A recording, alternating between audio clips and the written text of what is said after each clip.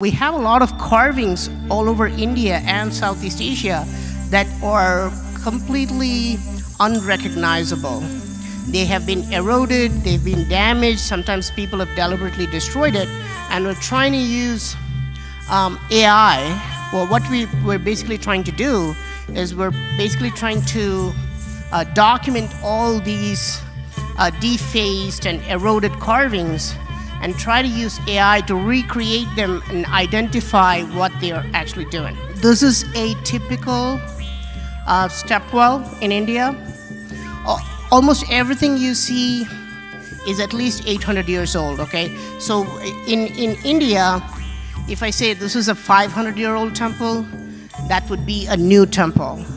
You understand? Yeah, so because it's very old, and it's very interesting for me to go back and live in India now, because the people have lived there continuously. You know, a person, his grandfather, great-grandfather, for like 1,000 years, they lived in the same place. So India is the only place where we still worship these gods. You might as well know, people are not worshiping the Ra in Egypt. People are not worshiping the Thor in Greece, right?